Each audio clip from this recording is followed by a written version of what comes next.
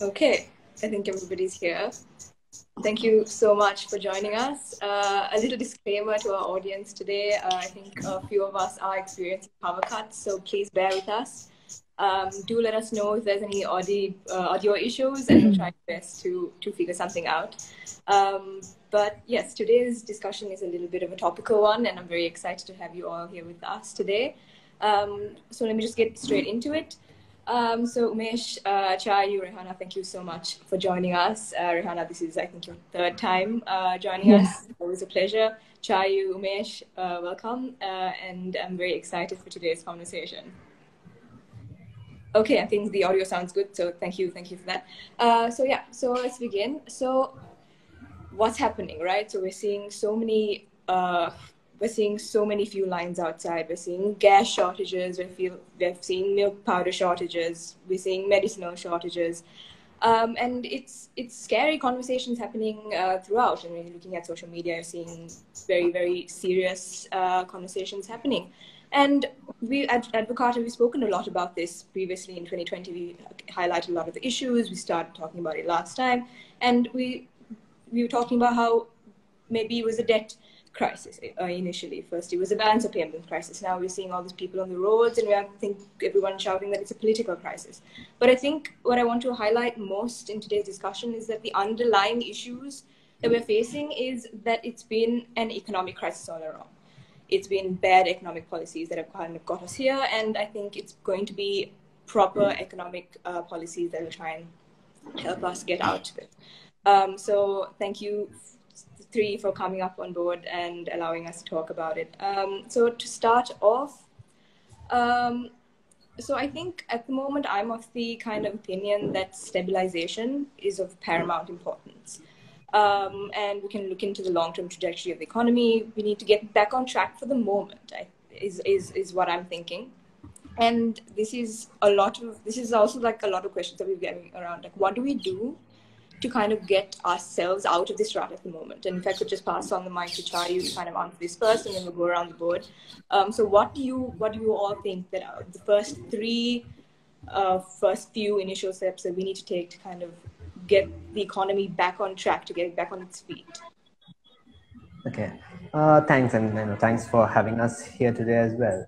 I think one of the most critical things that the economy is facing right now in terms of the actual problem is things stemming from the forex shortage. That's what's causing power cuts to get worse. That's what's causing food shortages to get worse. So the absolute critical urgent thing is to deal with that, or at least reduce the impact of that, so that power cuts become lower, so that we have great access to gas, there's greater access to food, medicines in short supply, and the like. So for that, one key thing that has to happen as a big signaling step would be raising interest rates pretty significantly. Ideal. I think there's some sense from the recent treasury bill auctions that there is an indication of a very sharp rate hike coming. So that really coming through would be a good and critical first step to really signal we are, that the central bank with the new governor coming in is really serious about taking big steps.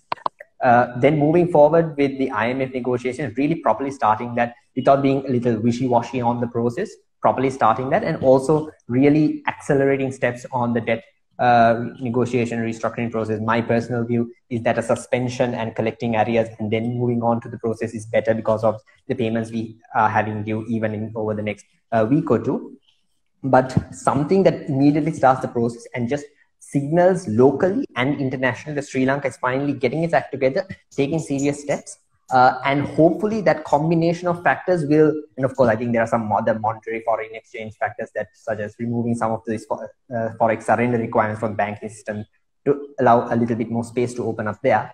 But I hope that the combination of those factors should be enough, along with the support provided by our bilateral partners, which should also ideally increase as a result of us taking these steps to improve the forex emergency on the ground. And then we can also then move on to the more, I guess, short to medium term actions such as budgetary reform and the like.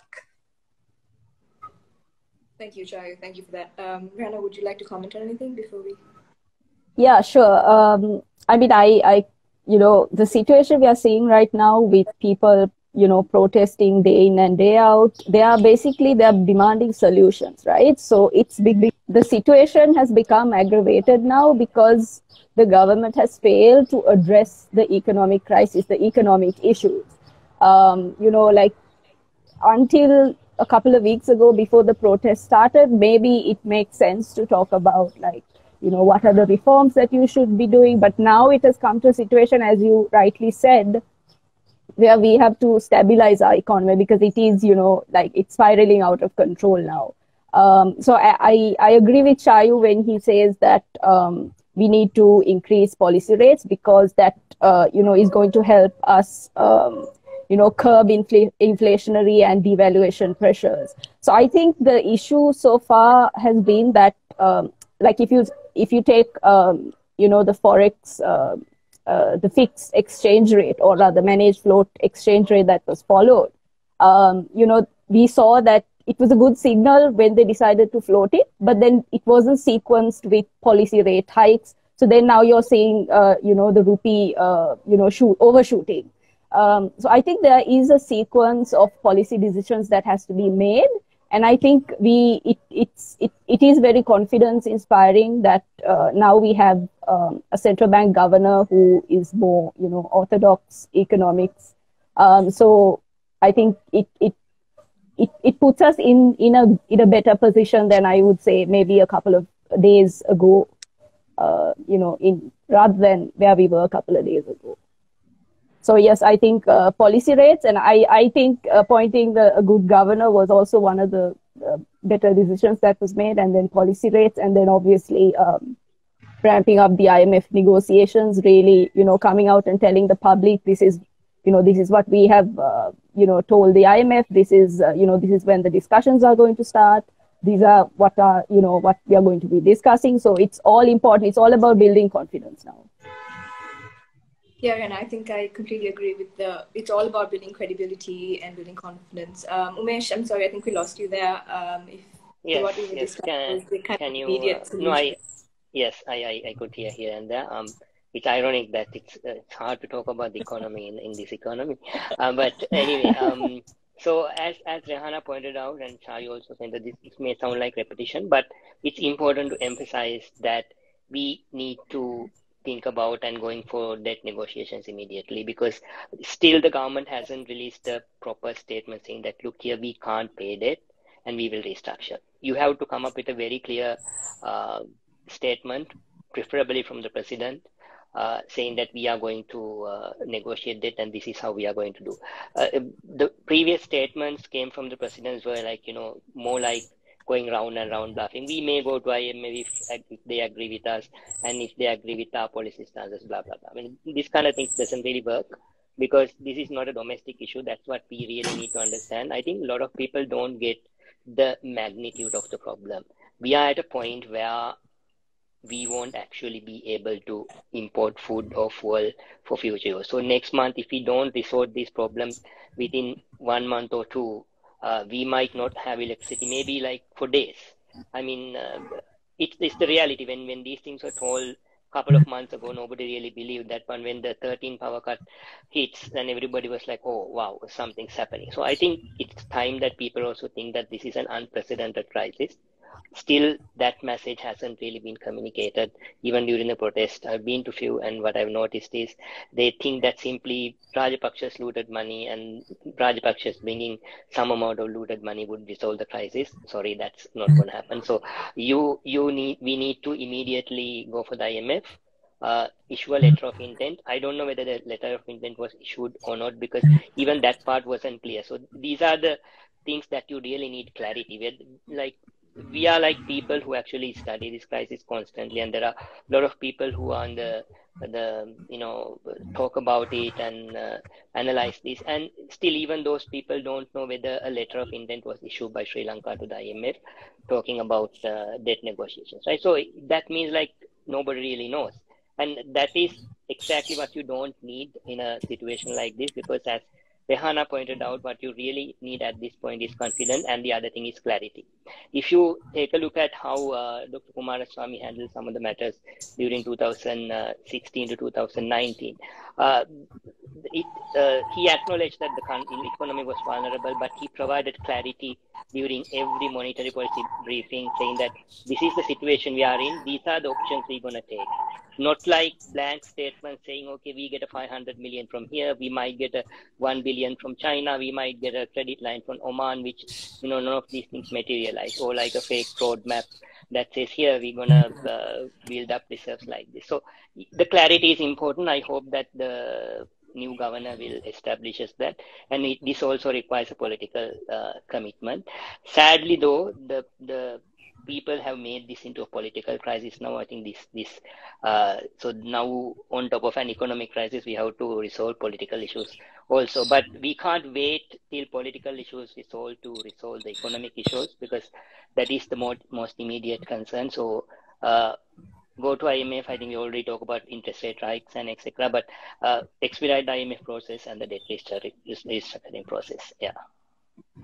Thank you so much, Umesh. And I think I completely agree with what you were saying regarding going to the IMF, because I think everyone agrees, or at least doesn't see any other viable solution at the moment. My question to you, and it's a lot of questions that we've been getting, is also, you touched upon this earlier, but if I could just ask you, Rehana and Chayu again, in the event that we don't go into the IMF as quickly as we would like, how do you see this playing out, this situation?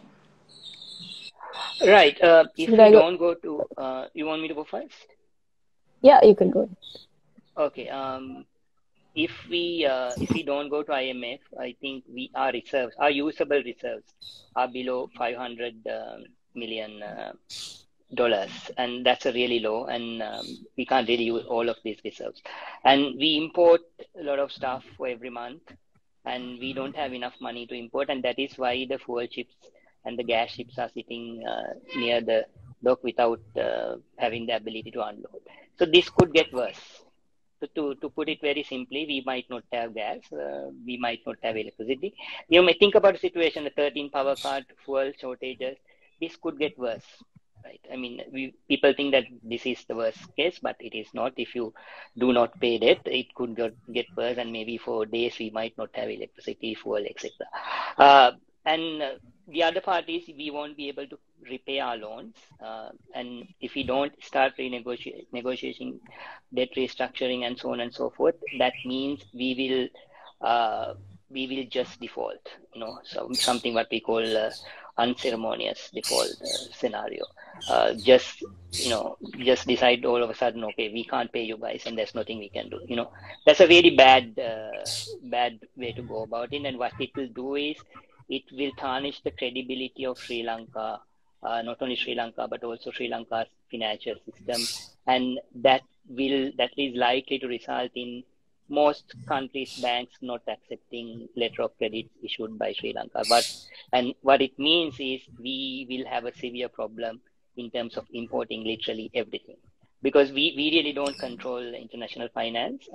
It is really depending on how much of clarity, confidence, and other procedures that we have domestically in place, and how much of faith that the international financial system has on Sri Lanka. So once you lose it, you won't be able to import. And that means, I don't know, it means the next level of chaos, because if the 50%, 60% of our raw materials are imported, most of our food items are imported, fuel, electricity imported. And so unless, India, China agrees to continue to give us fuel and food, we might starve to death, I would say, if we continue to do that. Because some may think that I am exaggerating this, but I think at this point it's important to tell how bad things can get. So yeah. Yeah, I mean, I think, Naqiya, your question was what will happen if we don't go to IMF, right? I mean, we're already living it, right? We are having power cuts, we don't have gas, we don't have certain food items, there's no milk powder, because there's no money to import. So we are already living, the impacts of not going to IMF any sooner. And now that we have come to such a critical situation, now we have decided to go to the IMF. So obviously it will get worse if we don't follow, the path that has been laid out for us. And as Umesh said, it's going, if we go into a default status, that's going to completely jeopardize, not just the government, it's going to completely jeopardize even our private businesses. I mean, already they are like, those days they used to be able to get 1 year's letters of credit, but now they can't get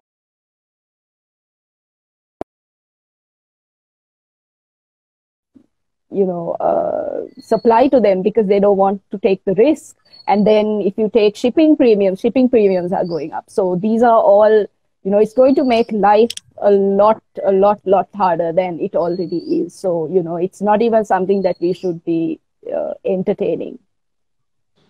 I'll just add like one example just to give a sense of right now where the situation is. I think a few days ago, it was that we couldn't clear a payment for about $5 million for, I think, a laughs gas shipment. Now, I mean, yes, $5 million sounds like a lot, but in the context of a country, that's an extremely small amount. That's as if like someone couldn't pay 100 rupees and they had to starve. I mean, yes, that happens, but that happens only to those who are in extreme level of poverty. So that's essentially the kind of forex reserves and the forex situation that the country is going through. We can get through it. I mean, I'm seeing a lot of more, I guess, pessimistic comments. But, there are ways through it, and I think we'll talk through that. But, that is the situation that we're in, and we need to recognize that it's extremely critical already, and it will only get worse as we go on. Thank you so much. I think, yeah, like everybody mentioned, I think it's important to understand the bit of truth that it's difficult, and it'll only get difficult if we don't kind of do the hard things that we do need to do. And that brings us to the whole question of IMF. I think there's a lot of like questions about this, a lot of confusion, because we hear people saying that we've been to the IMF now 16 times. If we do go to the IMF now, which we should, it'll be the 17th time. But I think the key difference that we need to highlight is the fact that all those 16 times, we were never going to the IMF to restructure our debt. We were never going on the brink of this default. And I think that's the key to highlight. And I think, Chayu, when we were talking earlier, you highlighted the whole, whether we suspend debt, do we go? How does the negotiation with the creditors work? That kind of the confusion that people have. Would you be able to kind of give us a highlight a little bit more and clarify those doubts of the process? Yeah, I think one thing, especially on the debt side of things, and I'll start there, is that compared to lots of other things, the idea of default, there is no clear specific definition of exactly what constitutes what. So, we throw out these terms, default, we talk about selective default, partial default, disorderly, orderly. None of these are clearly defined terms. So different circumstances in different countries can lead to any of those kinds of overall situations. So I think something that both Umesh and Rehana said earlier comes very importantly is that it's not only the level of debt and the problems that you're facing with, but also how much confidence that you are providing to your external parties on what the process forward is. The less confidence that you can provide, the less clarity that you can provide, then the more disorderly, the worse the outcomes can get. So I'll just give a quick example of a few countries. Suriname and Zambia, for example, over the last few years, had these debt issues. These countries actually suspend, they were talking to creditors and all, but at some point when they couldn't get this consent solicitation, that is agree to pause payments with their creditors before starting the debt restructuring negotiations.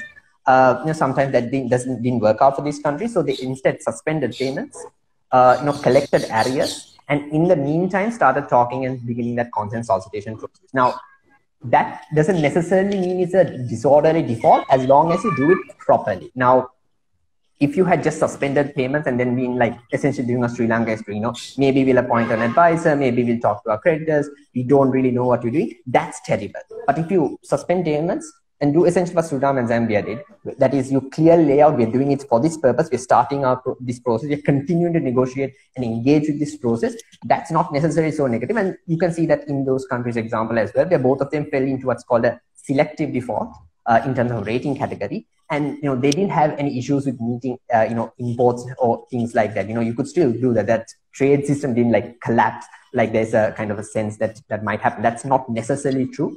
It's just that you need to inspire confidence and provide clarity on the pathway forward. And as long as you can do that, there is a pathway out of it. I saw even today there was some sort of statement from some London a group of investors that had themselves asked for Sri Lanka to immediately begin, putting like a moratorium on our international debt, because they too recognize that it's critical that we start getting on this pathway, lest we end up in a situation where we just stop paying and we still kind of finding our way, not sure what to do. So I recognize that this debt situation, it's very complicated. There's no clear answer to it, but I think the best way that I can explain it is that we are in a lot of problems. That's, I think, clear to everyone.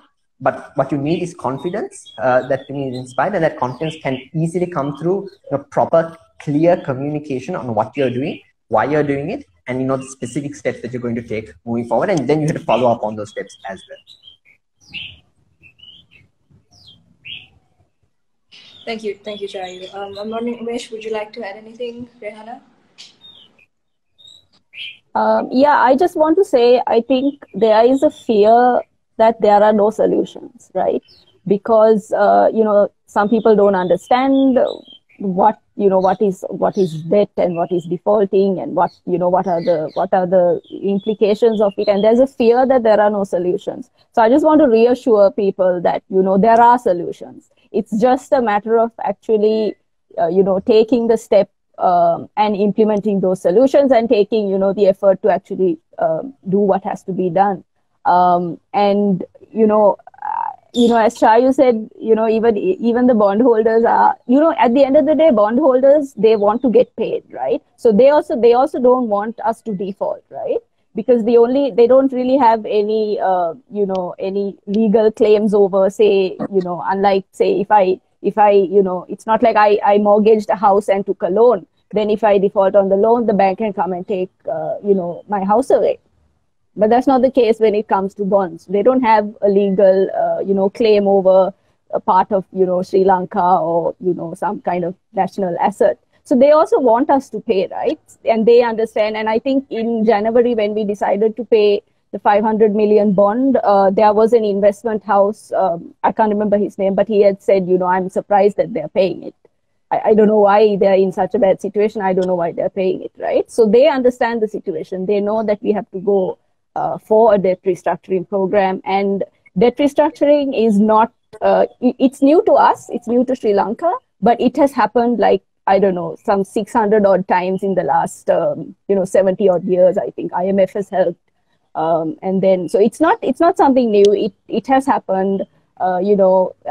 There are many examples of countries that have recovered from it. The solutions are there. We have, best practices. We have international case studies. There are lots of experts. There are so many experts in Sri Lanka. There are so many international experts. So I think it's important to, maintain that confidence that we can get out of this situation. Thank you, Rehana. Umesh, can you hear us? I think most things that, I can hear. The most things that needed to be said, Chayu and Rehana said. I think I would like people to pay more attention to the examples that Chayu gave, Suriname and Zambia. I think also the point about confidence and clarity. We can save ourselves from the crisis by laying out a clear plan. It's a simple solution, actually, just telling the global community, the investors, everyone, okay, this is what we are going to do. Yes, we are in a crisis now.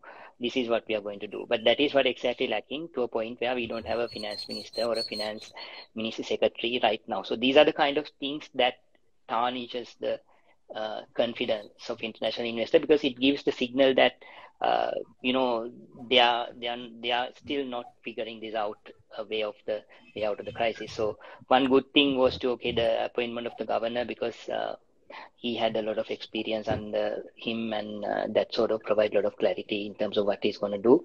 And also the advisory committee, because that has a lot of people with international experience. So those I would take as two positive steps, but take the other steps too. Yeah.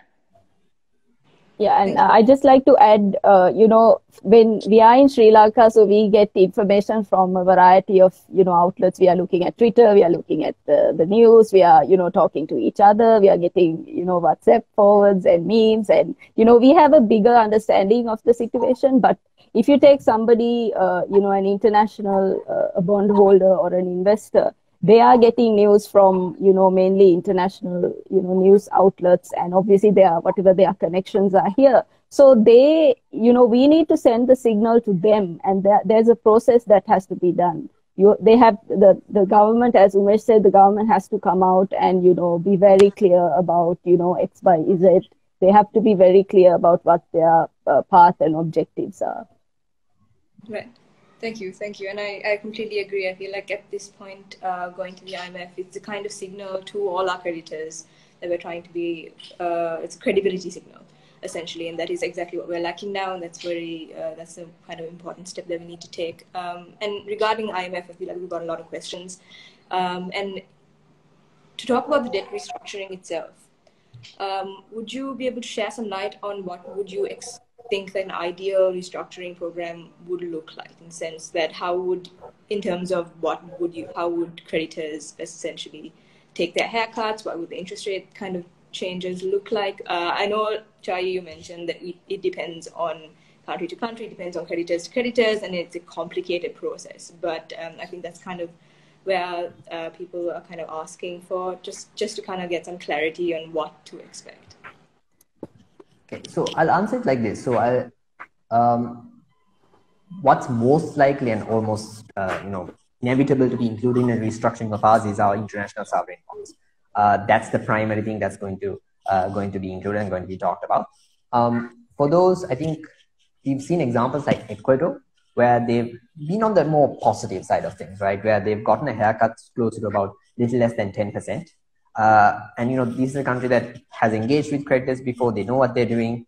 They move fast, and their situation was actually broadly a lot more credible than ours. So realistically, expecting that level of haircut for Sri Lanka seems a little bit, I would say, over optimistic. So Sri Lanka's haircuts are probably closer to, maybe even closer to the kind of recovery values that you're seeing in bonds right now. Bonds are trading at 50, 60 cents depending on which bond you're talking about. So, that level of haircut is possible.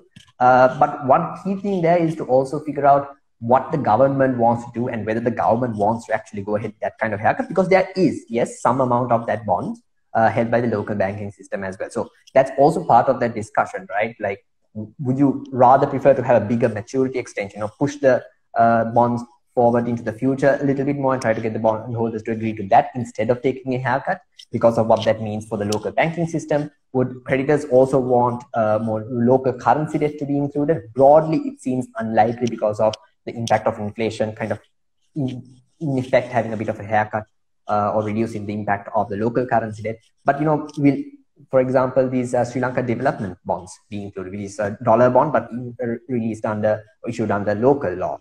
Is that something that's going to be included? How will that affect the system? Because that's also under the banking system. But I think broadly the expectation, and I've seen this in some international reports as well, is that it's probably likely that we'll see a relatively steep haircut. Not the 10% kind of numbers, bigger than that, but not these 8s, not a 70, 80, 90% number either. So somewhere in between. What that number would look like, of course, again, very much depends on what else gets included in the debt restructuring and what the government themselves also are willing to compromise on, whether there are other actions that are being taken. For example, very sharp interest rate hikes, doubling, tripling of interest rates. Those are things that can also tie into this debt restructuring talk and reduce the need for more drastic measures on that end. So it's a combination of all those kinds of things. So yes, I mean, it is difficult for me to give a straight answer there, but what I can say is that it's unlikely to be, the 10% kind of low levels of haircuts, also unlikely to be the 80, 90% extremely high levels of haircuts. Right. Thank you so much, Chayu. Rehana, Umesh, if you would like to comment on anything, or should I just continue? Rehana, I can't hear you. Yeah, sorry, I muted myself. I think someone had asked what a haircut is, so I think we'll just go through that process. So when you're talking about a debt restructuring, there are different types, of ways of doing it. So one is a haircut is technically where you negotiate with the bondholders to reduce the principal or the interest payment or both, right? So eventually, let's say $1 billion, and they agree to a 20% haircut, then your principal becomes $800 million. So that is technically what a haircut is. And the other type of debt restructuring is deferring the maturity. So let's say now we have a bond maturing in July, and if we decide if we are quick enough to do it, let's say they decide to postpone it by, let's say, 2 years, something like that. So then that is also restructuring, where you push the due date ahead. Thank you, Rehana. And I think another question that we are getting, Umesh, if I could just address that to you, is this question, like you mentioned, about disorderly, orderly debt that we're in? And are we in for disorderly debt? If so, what are the implications of it?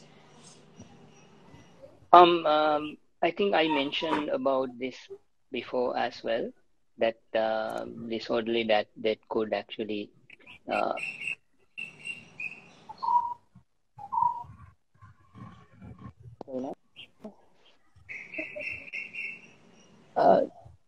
little bit clearer. Okay. Yeah. Okay. I think I explained the disorderly default before as well.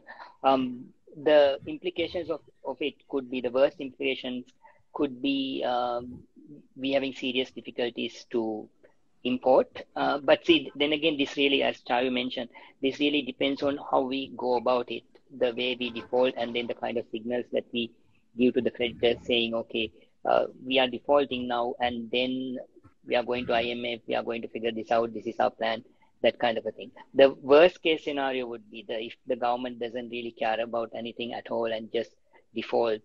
I really hope that it wouldn't happen. In such cases, you will face a situation where you will struggle to import literally everything, because there would be a problem to issue letter of credits and other countries' banks accepting those. Yeah. Thank you, Umesh. And also another question I think that we've been getting is in regard to actually going into an IMF program, and that kind of concern that people are having in the sense that there'll be welfare cuts, essentially. And these kinds of fiscal consolidation measures that will affect the people more negatively than ideal. That's the kind of concern that I think people are having when the word IMF is mentioned in any kind of context. I'm wondering if you could clear some of that doubt for people. I'll add a bit because I might actually lose power, as in my battery might die in a bit. So when we say IMF, there are two words that people usually associate IMF with.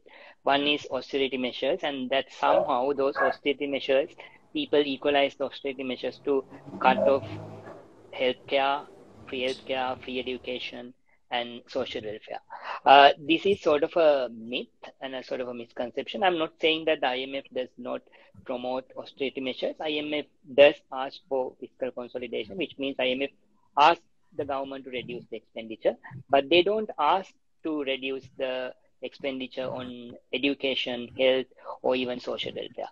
What they would ask, however, is they would ask immediately to restructure the subsidies. For example, what are we going to do with the fuel prices and electricity prices? Are we going to subsidize everyone? For example, Sri Lanka buys fuel for 100 rupees and sell it at 50. So everybody gets fuel at 50, which means the government bears a loss of 50 rupees. So should everyone bear that loss, or should specific people only get that subsidy? It's like, someone driving a Prado, why should that person get fuel at the same price that a Trishaw driver gets, right? So that's not fair. So that's where the targeted subsidies comes in. This is something that IMF strictly advocates for. They don't really advocate to cut social spending. I think Chayu can elaborate on this. He and I had a separate conversation where he mentioned about instances where social spending was encouraged by IMF during certain programs. But so I went through what IMF told Sri Lanka, or what IMF reports contain and what letter of intent to IMF contain in terms of Sri Lanka. In those reports, what they have specifically mentioned is, yes, they asked the spending cuts. These spending cuts largely have to come from, reduce infrastructure, military spending, and also the emphasis is more on the revenue side. They ask the government to work on how to increase our revenue rather than a lot more emphasis on cutting expenditure on education or health. So in those reports, what they insist is IMF, we would like to ask Sri Lankan government to promote efforts for fiscal consolidation while keeping investment on education and health. So anyone who is more interested on this can go to IMF website and look at these reports and get rid of these doubts, because do not spread this myth saying that, hey, the free education is going to go away because IMF comes, free health is going to go away because IMF comes. It's a lot more different to that. However, about the social welfare schemes, there might be restructuring of social welfare schemes, because one thing IMF insists is those who deserve welfare should get it.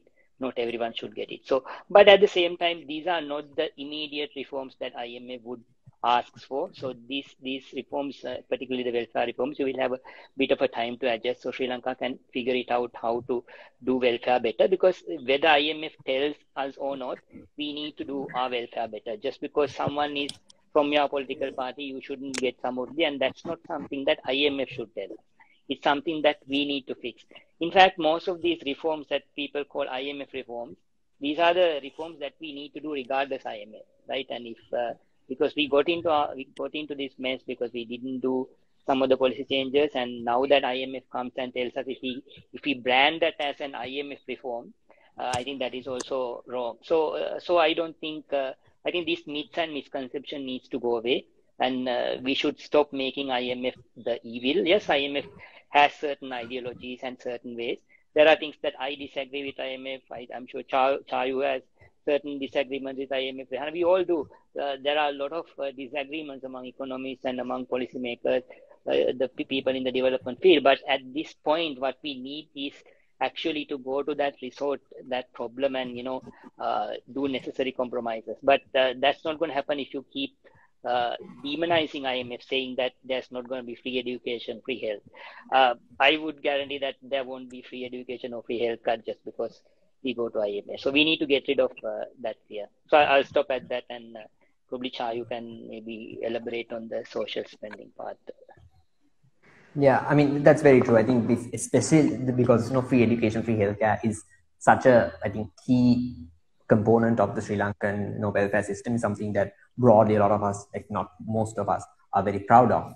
And that's even if the IMF are, so I don't think we should try and even compromise on that. But like Umesh said, that's not what the IMF is really saying. I mean, explicitly, I just took up some extractors as well.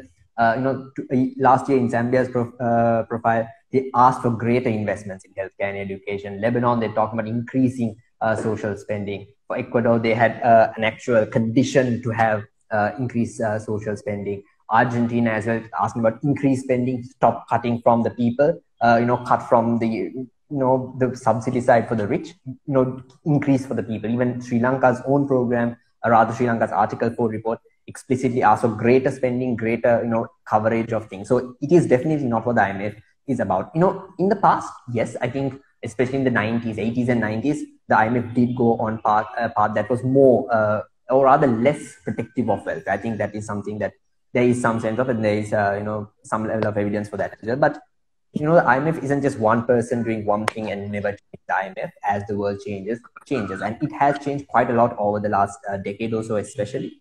And especially over the last few years, especially post-COVID, that change has really accelerated, and we really explicitly see that in what the IMF is talking about. So I think it's important to recognize that, yes, perhaps overall welfare, especially if you consider welfare to the rich as part of that overall indicator, yes, I think that will go down, and I think that should go down. And there's no reason why public tax revenue should go to subsidizing the rich. I think there's broad agreement on that view that I hold.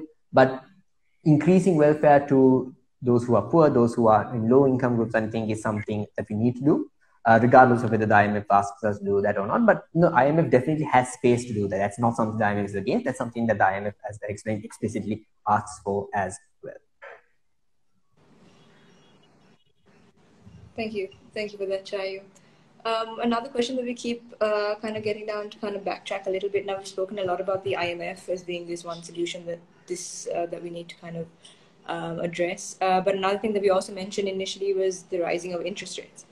And if you could explain to audience a little bit about the kind of process that would entail. How would it help stabilize currency? How would it help kind of curb spending patterns? Of course, there are two sides of it. There are the benefits and there are the kind of small downfalls. But if you could elaborate on that, Chayu. Yeah, so I think it's also helpful to recognize that these are policies that we need to do regardless of whether the IMF is with us or not. But it's that the IMF coming on board and supporting us there adds a lot of credibility to these policies and gives a sense that these are not things that this country is just doing and might backtrack on. These are things that, there's a broad sense of continuing on it at least for some period of time. So exchange rate stability, or rather exchange rate flexibility, something we've thankfully seen, but it has to come along with these other policies. I think earlier, Rehana also gave a sense of how that process should have really worked. You need to have interest rate cuts. You need to remove some of these, discrepancies. Why should banks sell 50% of their dollars to the central bank when they can barely meet a $5 million payment? That doesn't make sense to me. There are these little things that we need to fix. On the fiscal side, I think we had a little bit of a discussion on this as well. It's quite likely that there'll be an interim budget of sorts, bringing in higher taxes and also then cutting down on expenditure where possible. I saw some questions also on how SOE reform is going to come into that play. That's also a thing that's going to be part of this discussion and part of what's possible. It's probably the more politically difficult things SOE reform to really get done, both from the broader political narrative, but also more entrenched political situations within these state enterprises as well. So, I mean, in terms of a process, we need to start off on the things that we can do immediately, and then start on what is, maybe the short to medium term actions, but things that are broadly possible, and then at least then move on to the things that are politically dicey and try to get those sorted through as well. Yeah, thank you. Rehana, were you going to say something? Or? No, I think Umesh and Chayu pretty much covered all of it. So I just think we have to, we mustn't forget why we ended up in this situation. Obviously, the things we were doing were not right. That's why we have, had to go to IMF and seek their help. So actually, like Chayu and, Umesh said, these are reforms that we have to undertake regardless of whether, IMF is there or not. Take, for example, increasing tax revenue. That's something, we all know, the 2019 tax cuts, that's what precipitated this whole crisis. Our budget deficit increased to record high levels. So obviously, that we have to do, we have to increase tax revenue, whether IMF tells us or not, or whether they prescribe that or not, that's something we have to do regardless. And then on, given that we are in such a prickly situation, obviously the government has to think about, what are the expenses that, do I really need to build this highway this year?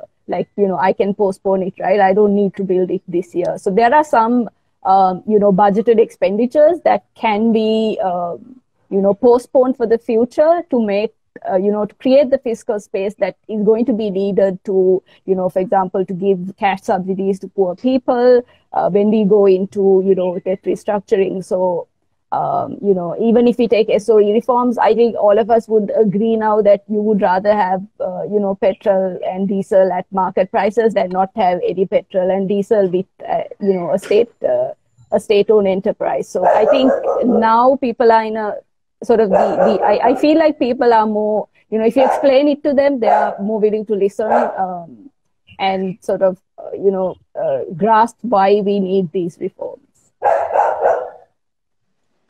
But I completely agree with you, Rehana. I think a lot of the issues that we're facing today is a result of these fundamental structural problems that we've been having for the past 70 odd years now. And I think at the moment, what we're trying to do is address the immediate solution. But I think it's important for us to also not forget that why we've come to this position, to make sure that it kind of never happens again.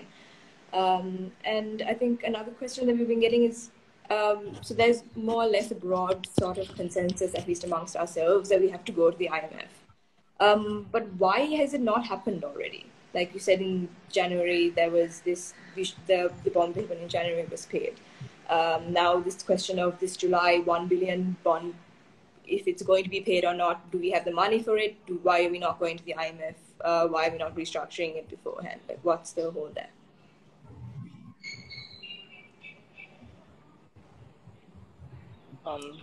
Shall I go? I think just like the economy, my background is getting darker and darker, and I'll go off in a bit like the default. So why the government didn't go to IMF before, when it was the feasible solution, particularly when a lot of people specifically asked the government to go to IMF, since I think mid-2020, a lot of people, a lot of economists in particular, and even sometimes opposition MPs, they constantly ask, go to IMF, but you're unable to make these payments. I think there were quite a few reasons that we can think, because we don't know what exactly these reasons are, because these decisions were taken by the finance minister and then the former central bank governor and of course the monetary board. So for me, that they choose to ignore facts and data and the evidence, and then decided against it based on, I don't know what ideologies they call it homegrown, alternative. They came up with various kinds of words for these, and which didn't make any sense to me. So I personally felt initially they had a problem with the tax cuts they gave in 2019 end, and also the central bank independence legislation. Tax cuts 2019 was a big concern because that was one of the election promises they gave. Then they immediately delivered the election promise. This is quite unusual because usually you don't see tax cuts as an election promise, right? I mean, if you go back to looking at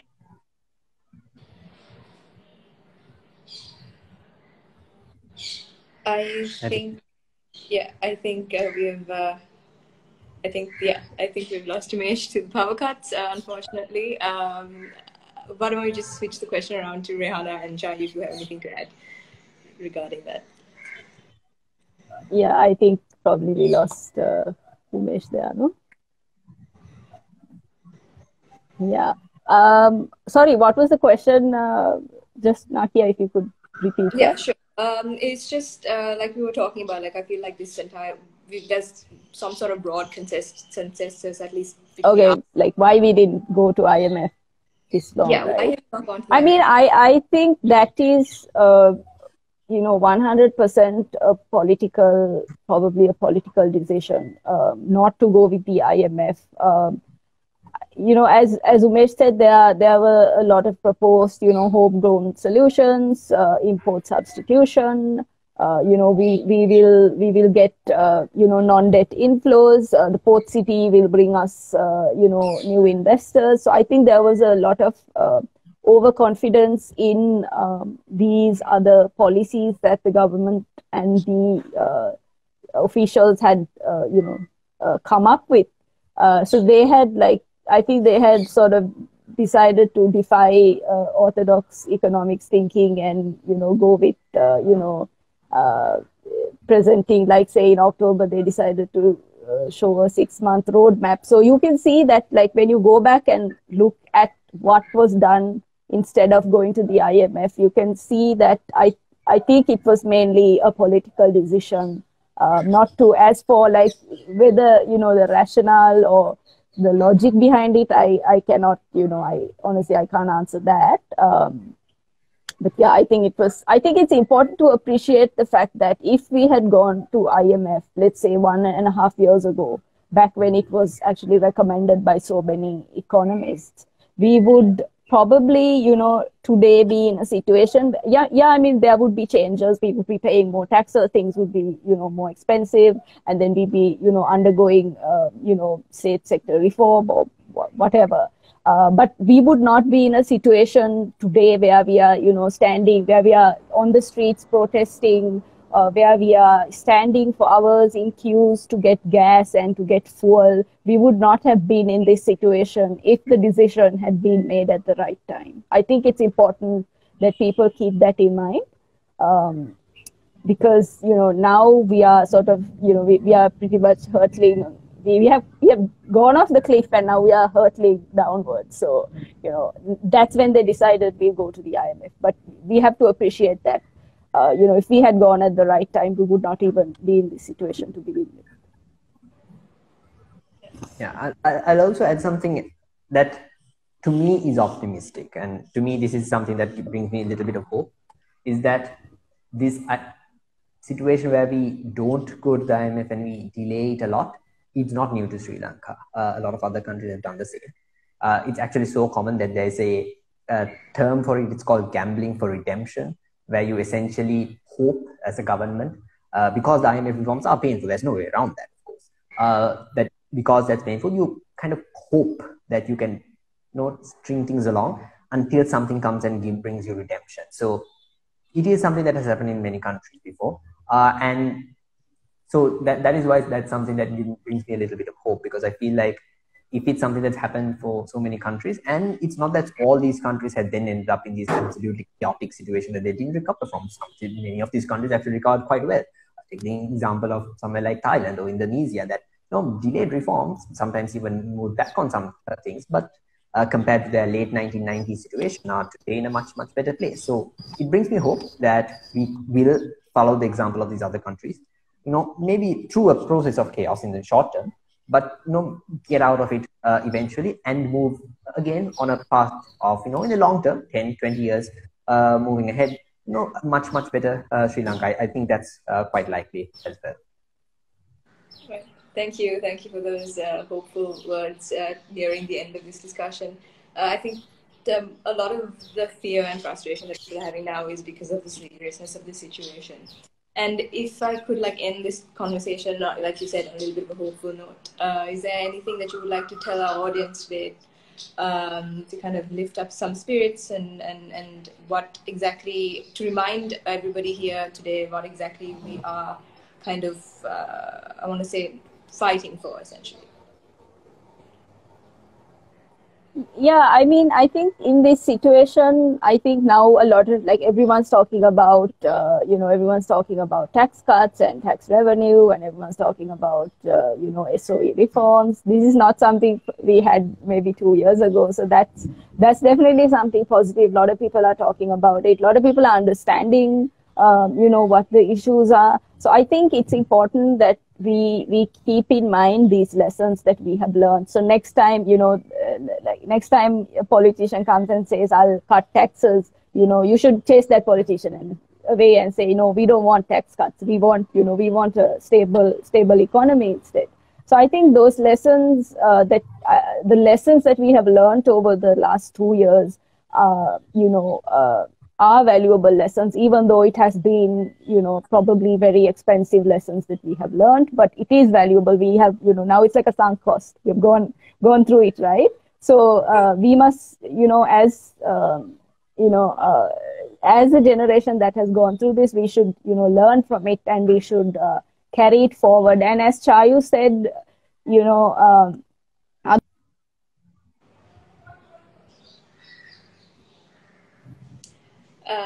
I think one by one, these podcasts are getting through all of us, and I think it's probably the best we kind of wrap things up. But yes, as Rehana was saying, Chayu, I completely agree that in times like this, even though quite literally and figuratively it looks like we are in the dark, I think these lessons are something that we should learn and hopefully not forget in the coming years. And that being said, Chayu, if you have any few last words before we decide to end this? Yeah. So I mean, again, on the topic of being a little hopeful. Topic of being a little hopeful. This is an example that I've seen actually now popping up on social media. So that's good that these kinds of examples are also coming up. That of India in their debt crisis, 1991, in the early 1990s. At their lowest point, they had somewhere like 2 to 3 weeks of imports in their reserves, which is not too far away from where we are right now, right? So it's not too it was a pretty bad place. They had a lot of political chaos as well, a lot of government shifting here and there. But through that process, some people came in, Dr. Manmohan Singh, new Prime Minister Narsingh Rao. I mean, obviously, you can criticisms of specific things, specific actions of them, but broadly, India recovered from that. And India today, economically, is at a much, much better place. Of course, other problems can pop up. That's a completely different story. But I think economically, there is a path forward. That path will start with some more pain. That's not something we can ignore, but I think that path forward will be one of optimism of Sri Lanka as well. Right. Sorry, I think I fell off. Not sure what happened. Please continue, Rehana. Yeah, I mean, as I was saying, I think we should remember the lessons that we learned over the last, 2 years, even though they were very expensive lessons. But we should have hope. Now we are in a situation where actually we can, the appetite for reforms. I feel like there is a better appetite for reforms now. So all of those things we can, I hope we can amplify into, making Sri Lanka the country that, we all want to, live in. Thank you for that. And I think we've got some interesting comments regarding all these, us just randomly dropping out of this conversation and coming back. But I just want to say thank you to Rehana, Umesh, and Chayu for this very, very interesting conversation. And I want to say thank you to our audience for all the very intriguing questions. And this AdvoChats is a platform that we want to, and we have been doing just to clarify any doubts that anyone might have and to kind of get the messages across easily. So thank you, Chayu, thank you, Rehana, and thank you, Umesh, for joining us in difficult times. And thank you to the audience. And as usual, we will try to upload this specific session on our social media pages and our YouTube pages as soon as we can, for those of you who were not able to watch it live. And we are hoping to also have similar discussions in Sinhala in our Advocata Plus pages, so please do follow that. And until next time.